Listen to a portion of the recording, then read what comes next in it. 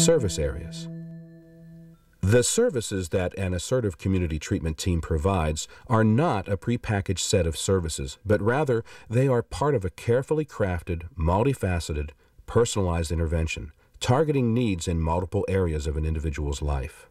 These areas of care include medication management, housing, employment, health, social roles, and family relations.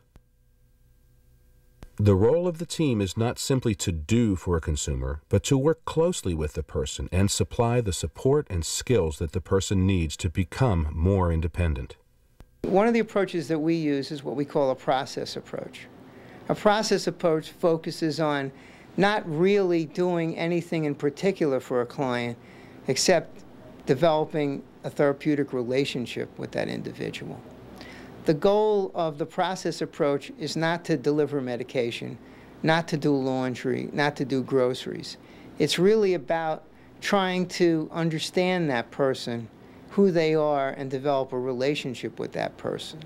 In that process of relationship, we may take them to do laundry. We may take them to the grocery store. We may deliver medication frequently or as infrequently as necessary. During those deliveries of medication and during those trips to the grocery stores, we should be teaching that individual how to do these tasks for themselves. So the process approach is about developing a relationship and using the tasks of the day to develop relationships and to teach skills for that individual to be more independent. Medication management. One tool consumers use to control symptoms of mental illness is medications. The team works closely with consumers who choose to take medications to carefully monitor the medication's effects. The team also works with individuals to develop routines to help them remember to take their medications as prescribed. Jason, we started working with Jason when he was 18, and one of the reasons that we did was he was referred to us from the school system. He had actually been institutionalized most of his childhood and adolescence. But once we started really looking at what's going on with this guy, what does he want, why are these behaviors occurring, and doing a thorough assessment, which probably hadn't been done before, and kind of taking a different approach as far as the medications, but also the behaviors. He was in a very controlled environment, and we wanted him to be able to live independently in the community, and how were we going to do that? And a lot of times, that's just helping him learn from natural consequences of what society expects, and getting him on the right medications, and helping him achieve his goals. Number one being to graduate from high school. What time do you take your medications at night, Jason? Right when they turn 9. About 9 o'clock? But you still... Then I stay up till 12, 12:30. Is that because you can't go to sleep? Right. Okay. So Jason, did you hear him say that you need to take your noons about 4? Okay. Your noon's about 4, your evening's about 7, and your nighttime's about 10. 9 or 10. Okay. All right. Illness management and recovery skills. The team teaches consumers to recognize the symptoms of their illness and the stressors that trigger those symptoms. Then, they help the consumers develop and use strategies to manage those symptoms and stressors. Dom began to come see me, the ACT team, and one thing led to another, and we started talking, and I thought I needed the program. I thought then. And now that I'm home and released, and after really knowing the people, I knew I needed it now. Would try to work less hours I could, get more hours than what was really mine if I worked for somebody, or I usually had people working for me. They'd do all the work, and I'd be out looking for whatever it'd take to get my mind messed up, if you want to put it that way. And so piecing together that possibly he was self-medicating with a lot of the drug and alcohol use, and helping him to learn different ways of coping, and knowing that yes, you can use the medications appropriately, and they do make you feel better. But also, what do you do when stressors get so great? Do you quit your job? Do you do something illegal to get arrested? What can you do instead? One of the things that we're very proud of Otis is that he's working full-time and he owns his own business. He has enough self-esteem to be able to do that now and do it successfully and to be able to manage that. And a lot of that is just changing the way he responded to stressors versus reverting back to his old patterns. I just decided that, in fact, the first day I got sentenced, that's when I decided that I don't want no more of this. And it's about time I do something about it, you know, and I did. And it was all me, but it took some people helping. Integrated treatment for dual diagnosis. Many people who receive care from assertive community treatment teams not only have a mental illness, but also have a co-occurring alcohol or drug abuse problem. Treatment for these problems is provided directly by the team, rather than by sending individuals to drug treatment programs. This allows for careful coordination and integration of care. Actually, the dual diagnosis group is a pretty rewarding group. We usually meet 3 times a week for a couple of hours, but at the beginning we have a time of food, fellowship, coffee. And the reason we do that is that most of these people do not eat properly, so how are you going to listen or retain any kind of information that you're being given if you're hungry, you know? So I mean, people don't like it because I spend a hefty amount of money there, but that's what works. For about a period of 30 minutes, we usually open with the Serenity Prayer, followed by a daily meditation from one of the AA books and maybe a story. Usually we work on steps, and then after 30 minutes we take a break. It's very difficult for folks with schizophrenia to focus for over that length of time, so we find it helps to take the breaks. Well, I helped me with my substance abuse to find me a sobriety by way of occupying my time, taking up time with me, bringing me in every morning to the center and showing me care and concern, more like babysitting or petting and pampering you. But I found myself using less and less and less, and staying out of trouble even. You know, it took me off the street somewhat. I was staying out to 2 and 3 o'clock in the morning sometimes, and ACT just gave me a new lease on life somewhat. They told me try, and they put me in a program with ACT dual diagnosis and 12 steps, and we're good for each other. I help ACT and ACT helps me. Whatever I can do, I'll do, and whatever I need help at, if it's reasonable, ACT will act with me. Housing. Helping assertive community treatment consumers find safe and affordable housing is not always easy. The quality of housing available to consumers varies depending on their economic resources and preferences. Teams will need to be creative and resourceful in helping people find housing and in helping people carry out activities to maintain housing, whether it is paying the rent on time or keeping up the residence.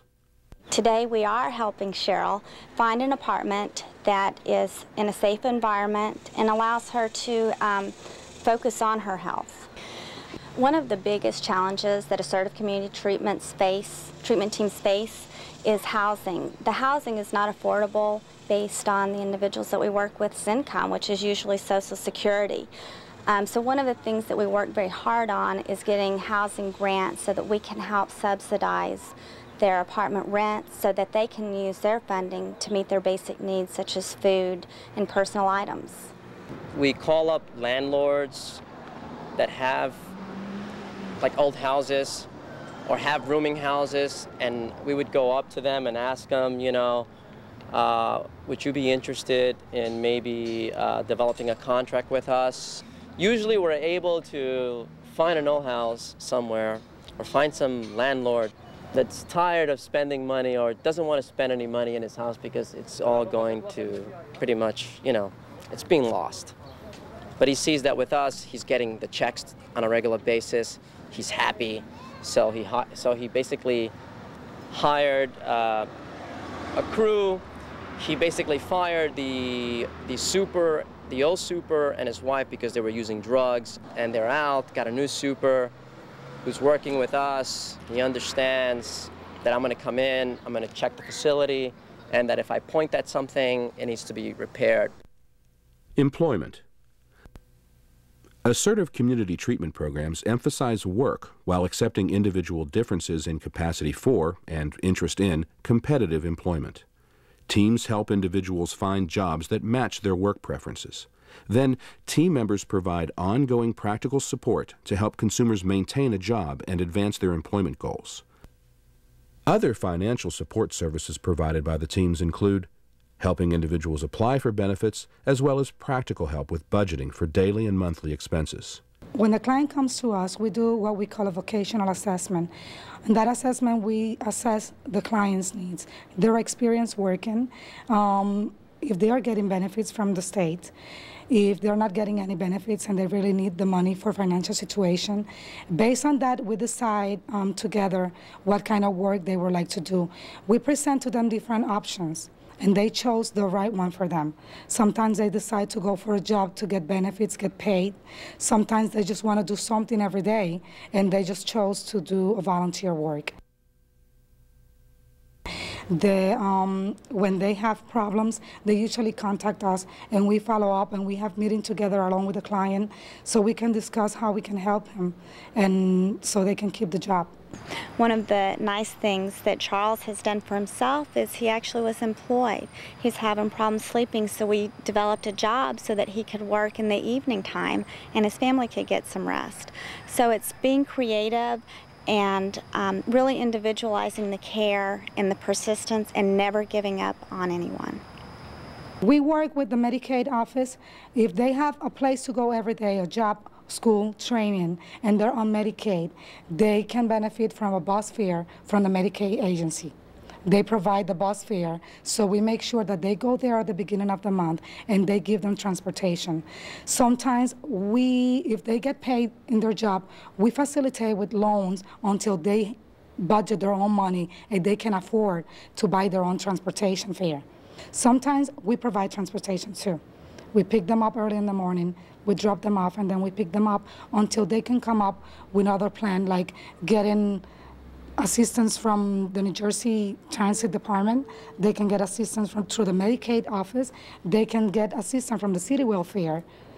Depending on where they have to go to work, we provide education on how to catch the bus, which one they need to take in order to reach their destination. Usually they need to take 1, 2, 3 buses, but with the bus schedule, we help them to learn how to do it. The first week, we usually go with them in the bus, and we catch all the bus together until we finally know how to do it themselves. And once they learn how to do it, they do it on their own. Health. Good physical health is important to good mental health, and so teams address both the consumer's physical health and mental health concerns. Screening for physical health concerns begins at the initial intake and is part of an individual's comprehensive assessment. Team members also communicate with medical providers to coordinate care, assist with transportation to medical appointments, provide practical assistance to help consumers meet basic health needs such as daily hygiene, good nutrition, and proper rest, and educate consumers on basic health, the prevention of communicable diseases, and reproductive health. Joe was referred to us by Dr. Fuller. He was working with Joe in a different program, and that program didn't have the resources to help Joe with all of his needs and manage not only his psychiatric needs, but his medical needs, his housing needs, his substance abuse needs. And so Dr. Fuller really advocated for Joe to be referred to the Assertive Community Treatment Team. But it's so important, if somebody is not physically well, they can't be mentally well either, and I think oftentimes we forget that the two go hand in hand. And that's why it's so important to have nurses on the teams and the rest of the team members be educated about what is going on with this individual and how those two work together. When you can help somebody to be physically healthy, their mental health improves as well. Okay, so now we're going to go take your blood pressure, and we're going to go get you some lunch. Social roles. Teams help people develop individualized plans for enhancing, restoring, and maintaining relationships. Modeling and providing unwavering support is part of this process. Teams assist people in becoming involved in activities that help give structure to their days. Teams also help consumers participate in family activities and other social obligations. Well, before coming to the program, I was in and out of mental institutions, and I was a drug user. So we started working with Charles when we picked him up from the Galveston County Jail, and really worked intensely on getting the medications right, helping him to structure his day so that there are some positive things going on. We started creating socialization activities, doing more med monitoring with them, more supportive counseling with them. And these activities, they seem to do wonders for them. And it also helps the staff. It helps the staff gets to know the patient sometimes a little better on a different level. Okay, now I have to pretend that I'm in my homeland. Ya, ¿cómo puede pasar todas esas piedras por ahí? ¿Ah? Como si estuviera en Puerto Rico, en Santo Domingo. ¿Tú estás acostumbrado allá entonces? Allá, por aquí, ¿no? La piedra. Aquí las piedras duelen. Allá que no dolían. Family relations. The families of assertive community treatment consumers have often experienced years of worry and anxiety. Sometimes, family members find that their interactions with the consumer have come to be defined almost entirely by the consumer's mental illness. Assertive community treatment teams collaborate with family members and provide the support that lets the family go back to being a family again. Because teams can provide intensive support in the community, they can help consumers to live independent of their families if they choose. The PAC team program, it's always the client's decision whether or not the family is going to be involved in their treatment. But we have found along the years that when the family is part of the treatment, it helps the client to motivate themselves to keep going on and move on. Prior to Assertive Community Treatment team working with Charles, his family would get really frustrated. They would try to get him into the clinic for his injections, and he would become volatile, and it would become very frustrating for them as well. What made a big difference is when the doctor started coming to Charles's home, interacting with the family, finding out that he's not sleeping at night, that he's too afraid to come into the clinic because of his paranoia to receive the injection, and we can actually come to the home and provide that service. That then allows the family to not carry that burden, and Charles to be able to take responsibility for his own treatment. The ACT team, they talk to my daddy, and they keep constant, keep my daddy apprised of Charles' progress, or if he's not making any. I know my sister Veronica's talked to them, and several members of my family.